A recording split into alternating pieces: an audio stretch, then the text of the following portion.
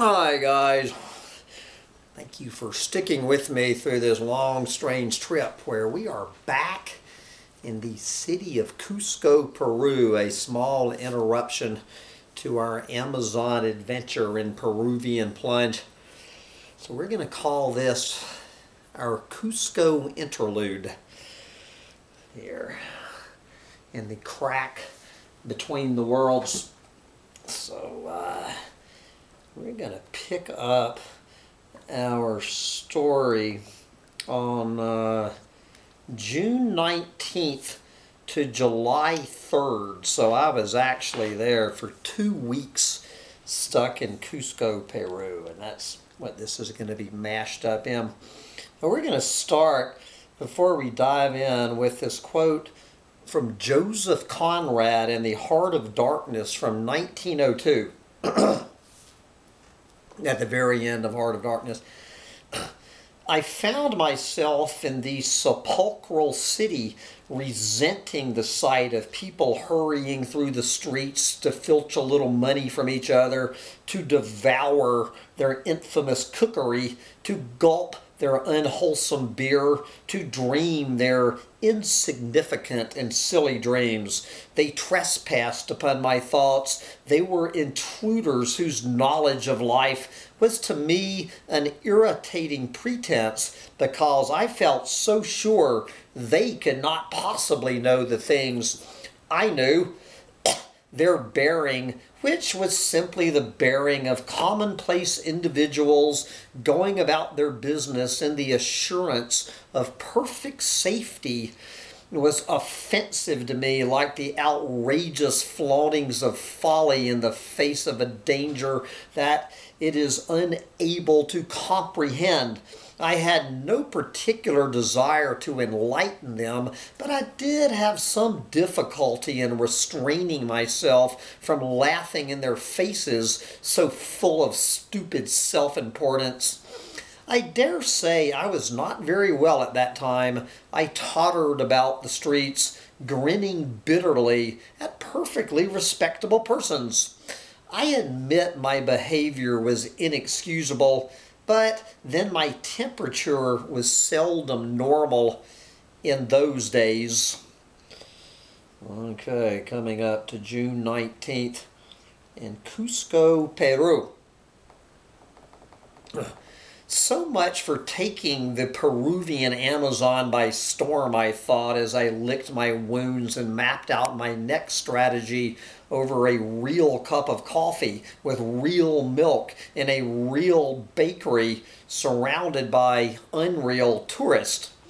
When I had waken up in my igloo of a hotel room that chilly gray morning in Cusco, all I had in my poison arrow quiver to shoot down Big Oil was some vague whisper from Spirit that I needed to find a way into the Amaracari Communal Reserve deep within the off-limits heart of the Mother of God.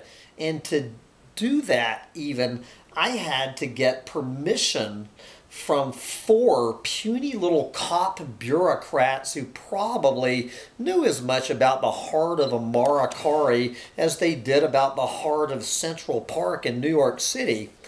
Knowing in my heart that this thicket of Peruvian red tape would be harder to hack through than a patch of Amazonian stinging nettles, I nonetheless steeled myself to play the game by the rules. The emails I had sent to bureaucracy number 3 had been bounced back as undeliverable. The 3 phone numbers I had would ring off the hook, and the Puerto Maldonado office had been shut down at 10 a.m. on a Tuesday morning. Just trying to find the address of the Cusco office took up half my morning. A kindly tour operator whose office advertised trips into the Amazon dug around on his computer and produced an address on some out-of-the-way side street miles away from the nerve center of downtown. It was mid-afternoon before I had negotiated my way through the maze of streets and miscommunications with cab drivers to finally arrive at the address, to find Of course, a locked door with absolutely no sign when or if the elusive employees had any intention of returning. In desperation, I called Waldo, the tour guide I had met my last night at Manu Wildlife Center, who had sent me off on this wild goose chase. He assured me that if I could hang on until Monday morning, he would have someone meet me at the office. As pure chance would have it, I had stumbled innocently into Cusco on the first day of the city's single biggest party of the year, the 5-day, completely over-the-top celebration of E.T. Raimi. In 5 solid days of non-stop partying, revelry, dancing in the streets, parades, drinking, and general mayhem and madness, I never really figured out what E.T. Raimi was supposed to be celebrating. I knew it had something to do with the Inca's celebration of the solstice, the winter solstice, as we were south of the equator, but we were so close to the equator that there couldn't have been 20 minutes worth of difference in sunlight between June 21st and December 21st. As is true with any other religious tradition, this once sacred holiday had devolved into the flimsy excuse to blow off work and get shit-faced for 5 days. I could spend several chapters trying to describe the Peruvian plunge into Bacchanalian madness I witnessed over those next 5 days, but since it has exactly nothing whatever to do with kicking big oil out of the Amazon jungle, keep in mind Cusco is on another planet than the Amazon. I will save that tale for another book. I will, however, give you this one report about the Saturday morning parade. By and large, the Saturday morning parade, like the other dozen or so parades, I lost count, during the 5-day party, was a celebration of the surrounding village's Inca-based culture. A seemingly endless train of dance troupes dressed in their most brightly colored finery pranced and pirouetted around the Plaza de Armas in a joyous but politically inert display of all-around good cheer. As fun as it was, after the first dozen or so dance troupes, which looked a whole hell of a lot like the same groups of dancers I had seen the night before, I was growing a little bit antsy and was even thinking about bowing out of the festivities and retreating into an internet cafe. Then, just as I was about to leave, things started to turn just a little bit weird, as things are likely to do at the most unexpected times in Peru. Here, in the order as they appeared between the innocent and innocuous dance displays, were some of my favorite floats. A 20-foot tall Indian peasant woman, complete with baby of course, sat in a market stall surrounded by her meager stores of fruits and vegetables. She was talking on her Motorola cell phone while all around her danced a bunch of peasants being beaten by club-wielding police. This was the celebration of a village called Santiago. A motorcycle in the shape of a giant pig came rolling down the street. Riding the motorcycle were 3 pig-faced Grim Reapers. Hanging from a pole held by one of the Grim Reapers was a toy stuffed bloody pig in a noose. Behind the motorcycle flew a giant papier-mâché airplanes, Oink Airlines, piloted by a pig in an Uncle Sam top hat. The float was titled Epidema Forever USA. A fellow parade watcher explained to me that this was was a float claiming quite vividly that gringos were to blame for bringing the dreaded pandemic of swine flu to Peru. Next, Proyecto SOS was obviously an environmental group working to stop deforestation.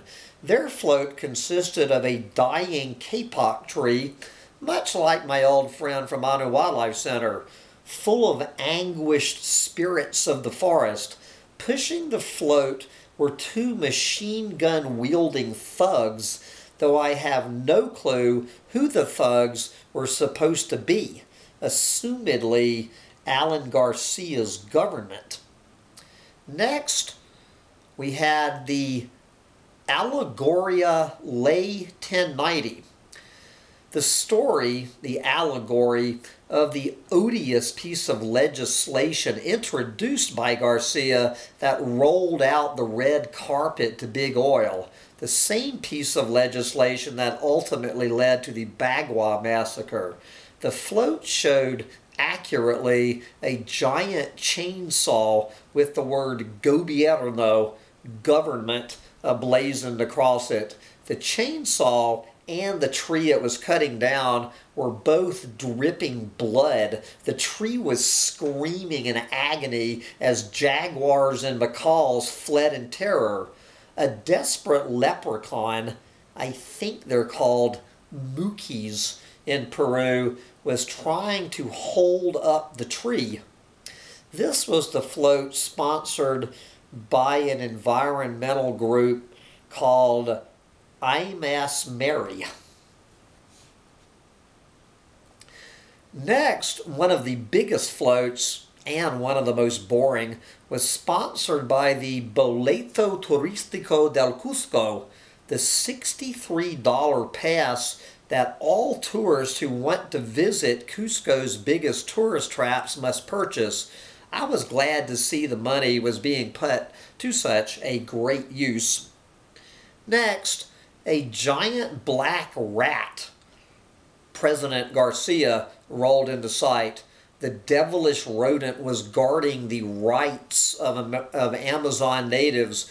All around the giant rat, not a paca, raged a battle of dancers between machine gun-toting soldiers and spear-chucking Indians. The bloody corpse of a slain cop was being bandied about with an Indian in war paint gnawing at his throat. Emblazoned across the float, bearing the giant rat, was a banner reading, "Que no vuelva a ocurrir," roughly translated as, "This will never happen again." The float was met with general support and applause among the audience, though the armed cops lining the street appeared to be a wee bit nervous. Next, a huge overloaded dump truck surrounded by orange-vested monsters rolled into view. A huge, overweight, and obviously drunk boss man was splayed across the hood of the truck, clearly indicating that someone was getting fat and drunk off all the hard work of an army of underpaid workers. At first, I thought this was a protest of the highway from hell, but a fellow standing next to me explained that it was a protest against some planet-eating gold mine somewhere in the country. That limited it to about 200 candidates, no doubt.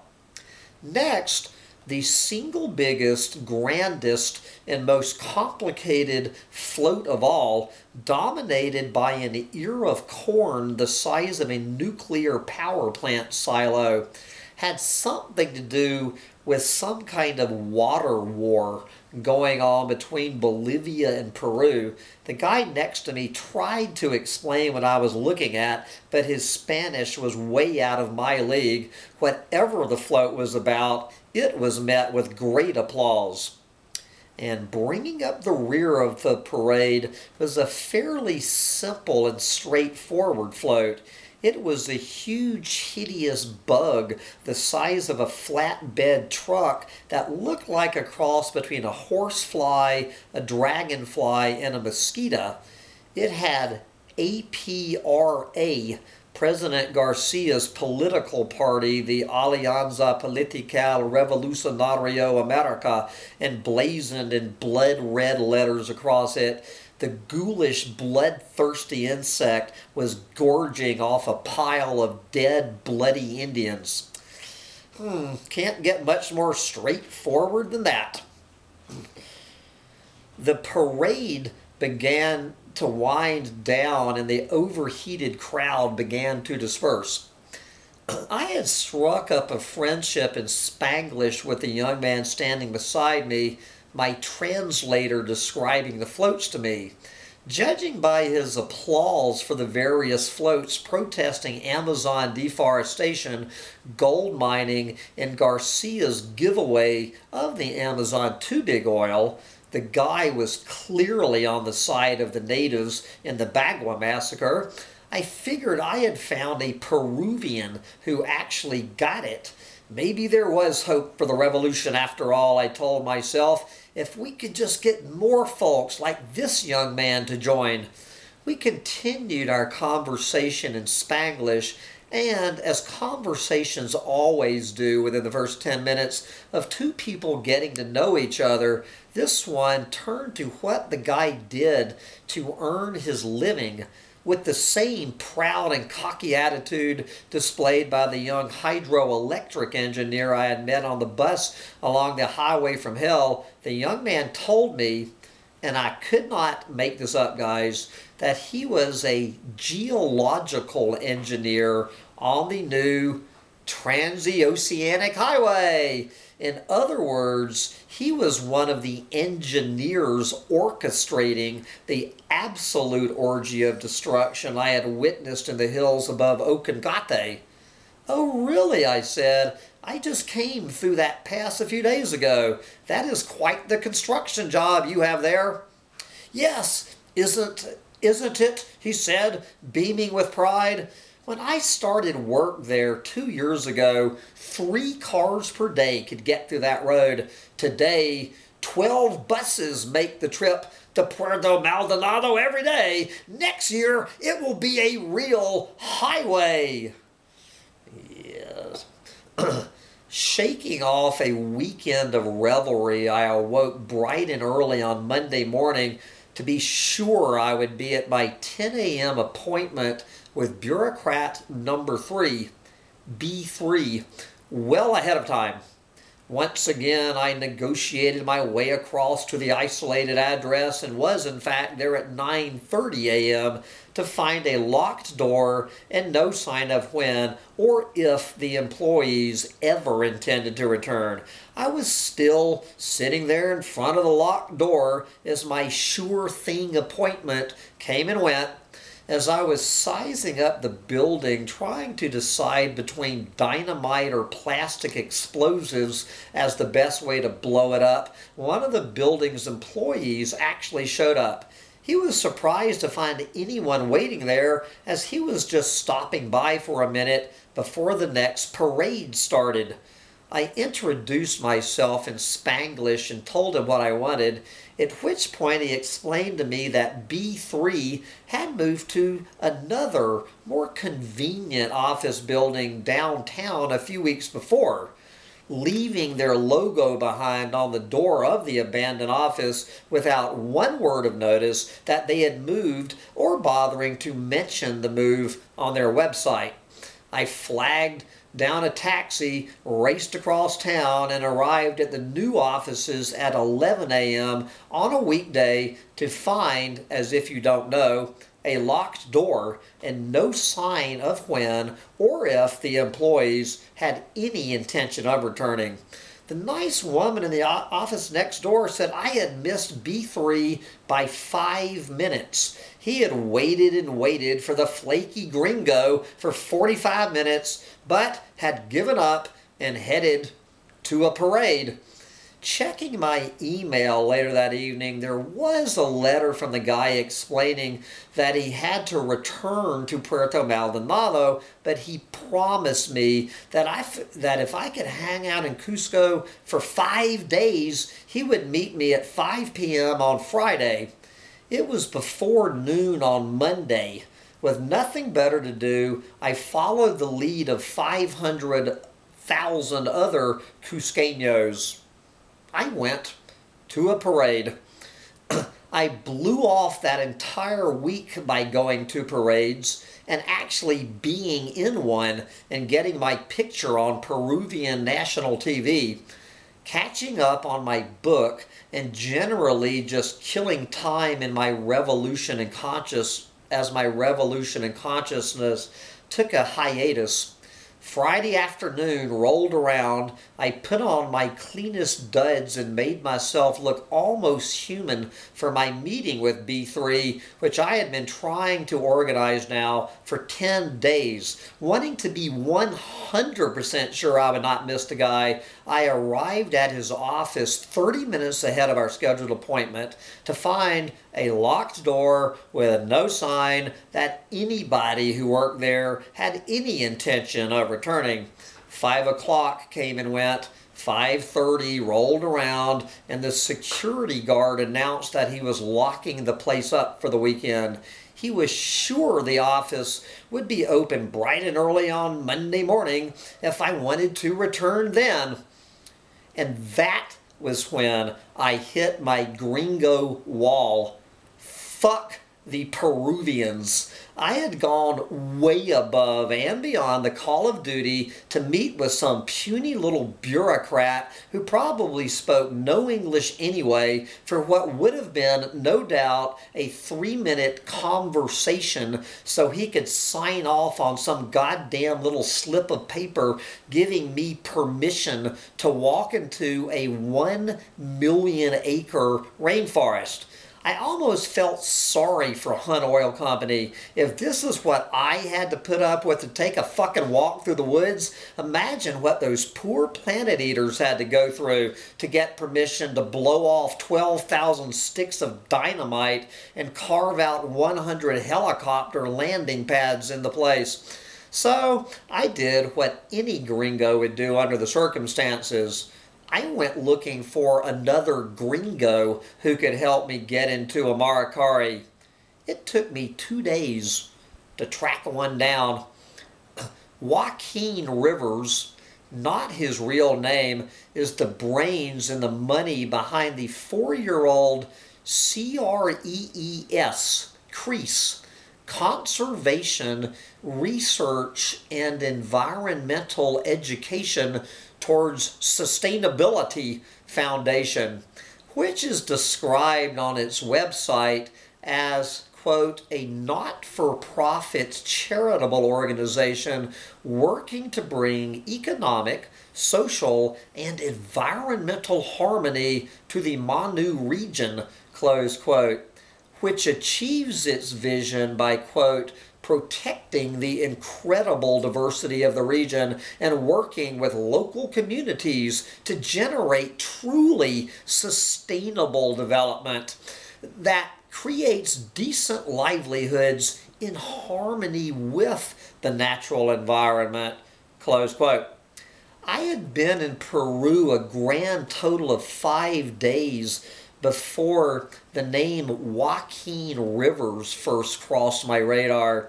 Since then, his name had cropped up at least 3 more times and would continue to appear on a regular basis from the guy's friends and foes, which were frequently hard to tell apart alike. For a 31-year-old resident of England and self-described, quote, behind-the-scenes kind of guy who owned a relatively obscure and remote eco-lodge cum research center called Manu Learning Center, Joaquin Rivers had built quite a public name and rumor-filled reputation for himself. Listening to people talk about the guy behind his back, I could not tell if I were dealing with Indiana Jones or Donald Trump. I had heard him variously described by his colleagues as, quote, arrogant, by the first two of his friends who mentioned his name to me, an anthropologist, a crusading, tree-hugging environmentalist, which I think is how he sees himself, or at least wants others to perceive him, a sellout to big tourism, no doubt to his dreams of building a boutique eco-lodge on the banks of the Madre de Dios, a millionaire venture capitalist, whatever that means, a multi-millionaire rich heir with vague ties to the McDonald's hamburger fortune. He wishes, and my favorite rumor, completely unsubstantiated, but not totally out of line with the other rumors, an over-the-top schemer who once dreamed of bulldozing an airport into the very heart of my new national park to bring plane loads of rich ecotourists to sneeze all over the we don't want to be contacted Stone Age tribes in the pristine wilderness. As this village myth goes, he was chased out of Manu because of his ballsy, less than sustainable plan. If there is any truth to the Manu airport myth, perhaps it is due to some kind of ironically hilarious karma that Hunt Oil wants to build a heliport and ram a seismic testing line across his property along the Mother of God River as a slap on the wrist from the universe for such off-the-map arrogance. Regarding that term arrogance, I just want to make it arrogantly clear for the record that in my own flagrantly arrogant, ham-bone way that I think the term is a compliment as long as one's arrogance is directed against the really arrogant planet-eating bastards such as oil companies, rainforest beef ranchers, and airport developers in national parks. Some of my favorite Chicken Little heroes, including Terence McKenna and Graham Hancock, are all arrogant bastards, and this arrogant bastard salutes them for it. In my own arrogant way, I did not, and still do not, give a shit how arrogant Joaquin Rivers was or is. I needed his help in two ways. First, I needed a guide into a Maracari without dealing with the various arrogant bullshit Peruvian bureaucracy. Secondly, I needed a bed, meals, and a quiet place to write for 1 to 3 months for $10 a day, for which I was willing to volunteer my services wherever they were needed most at Manu Learning Center.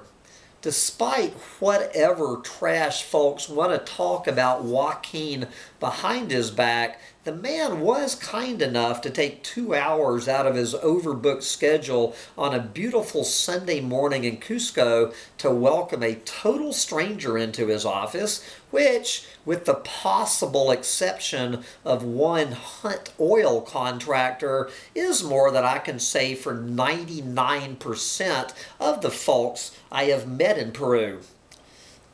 Regarding the guide, Joaquin assured me he had the perfect man for the job, a Haro-camped Indian from the village of Shintuya named Ramon.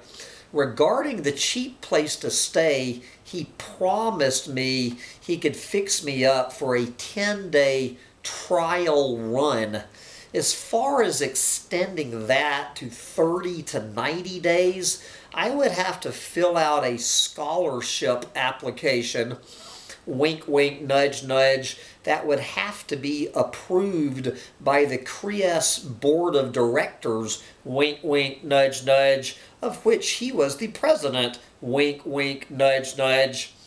Although Joaquin was careful to make me no promises beyond 10 days, all the wink-winking and nudge-nudging going on in his office gave me the presumptuous confidence to bring 2 bags of cannonballs, every one of my worldly possessions in Peru, to Manu Learning Center with me when I plunged into the jungle a second time. To help me do just that, he said we would have a private tour bus waiting for me at the crack of dawn on Wednesday morning, just 3 days away. For the record, I can guarantee you that Joaquin would vehemently deny any wink-winking and nudge-nudging on his part, and that any misperception of his limited promises to me were entirely my fault. And who knows, he could be right. Between shameless bouts of name-dropping of all the important people he knew, multiple references to his Trump-esque escapades as a wheeling and dealing maverick young venture capitalist in London and New York, and bandy rooster strutting tales of his fearless exploits standing up to rock-wielding illegal loggers in the Peruvian jungle, threatening to bash his head in, Joaquin actually found some time in his 2-hour Good Morning Vietnam manic monologue to talk about the newest nemesis in his life, Hunt Oil Company.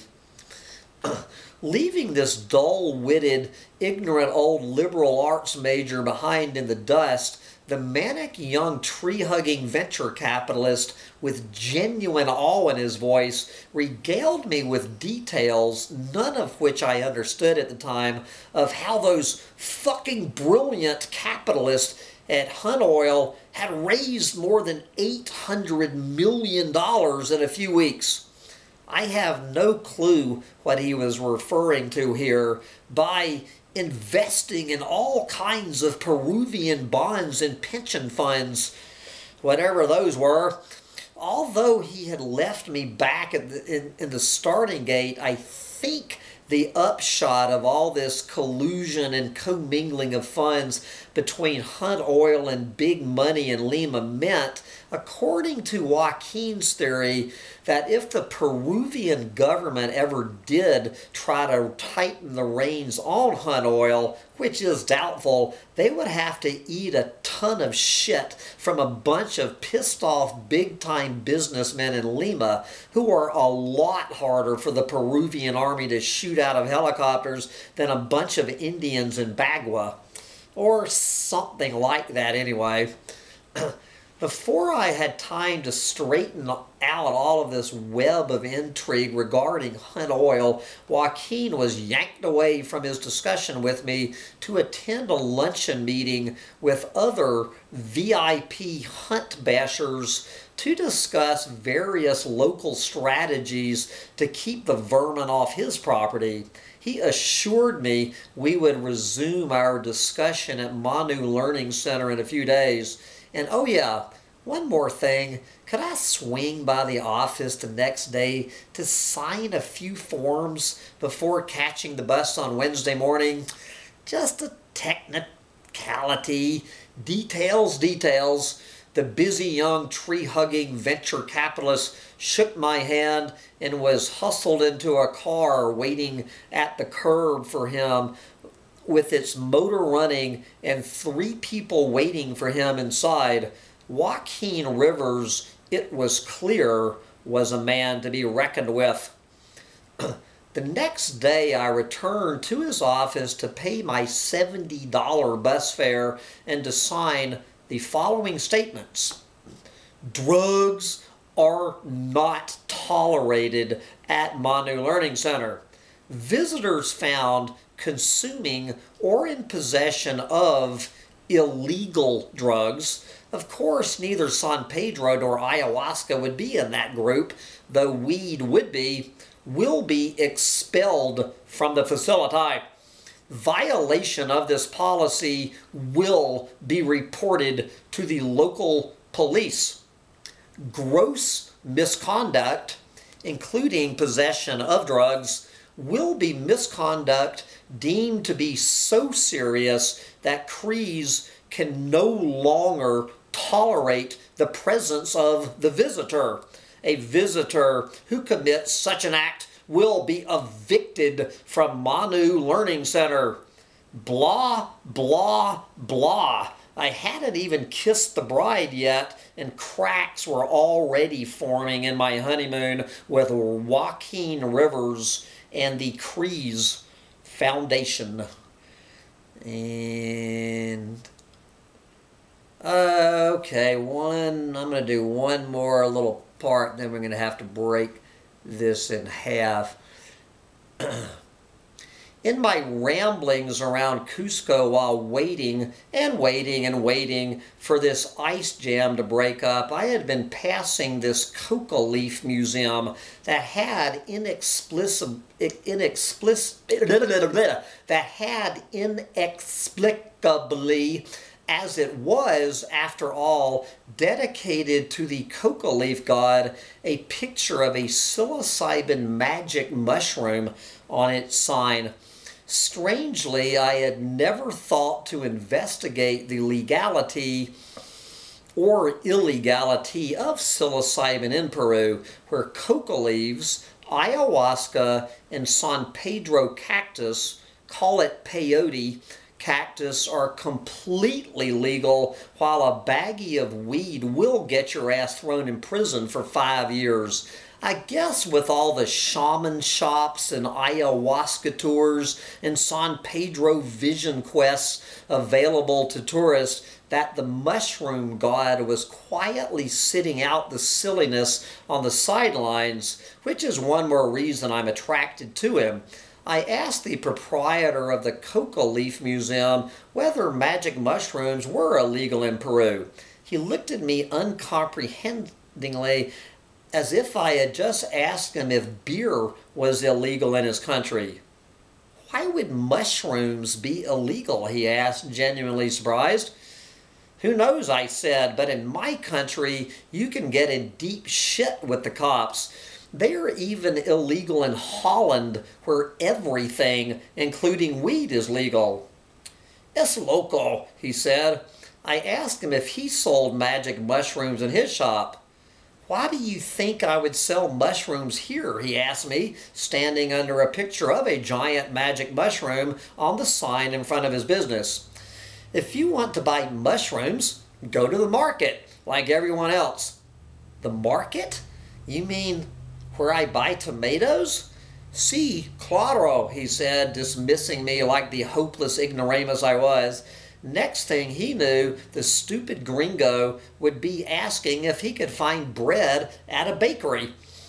I walked the dozen blocks to the market, passing a half-dozen shamans offering $85 ayahuasca or San Pedro sessions, your choice, and arrived at the local market where the real Peruvians shop.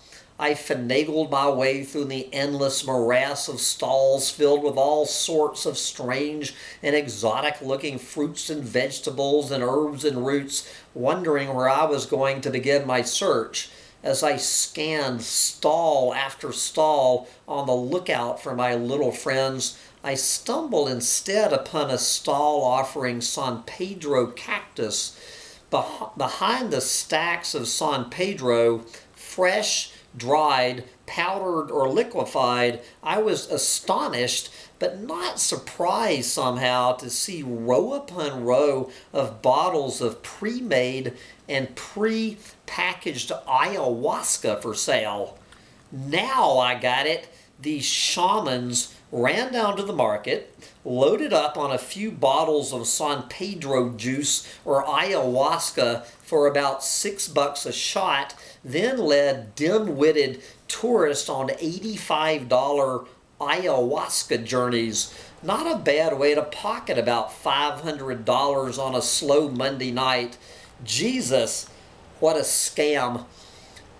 As long as I was standing there, I may as well buy a bottle of ayahuasca and a baggie of dried San Pedro like I was picking up a dozen eggs and a loaf of bread at a 7-Eleven in the U.S. The nice lady at the market ran through a few instructions. Remember, no food for 24 hours, and that is enough ayahuasca for 2 people, but only enough San Pedro for 1 person. There was only one product she did not have, unfortunately: mushrooms. She assured me if I came back in December after the rains had returned to the cow pastures, I could load up on all the mushrooms I could carry. I headed out the front door of the market and walked right past 3 cops with my bag full of San Pedro and ayahuasca, a bag which would have held mushrooms as well, with absolutely zero fear of being hassled, as I was doing nothing illegal in Peru. Of course, if I had been busted with a bag of the dreaded killer drug, marijuana, I would have been prison-bound for 5 years. On the way back to my hotel, I paused at the shaman shop and picked up a couple of $5 Icaro CDs. Icaros are the songs that shamans sing to ayahuasca drinkers to call in the spirits. $6 for the juice, $5 for the CD. Let's see, I just saved 74 bucks. Hell, I ought to go into the ayahuasca tour business myself. And we are going to pause in our Cusco interlude. We're going to take a brief interlude and reload the camera before it shuts off on us. Coming right back for the second half of the Cusco interlude.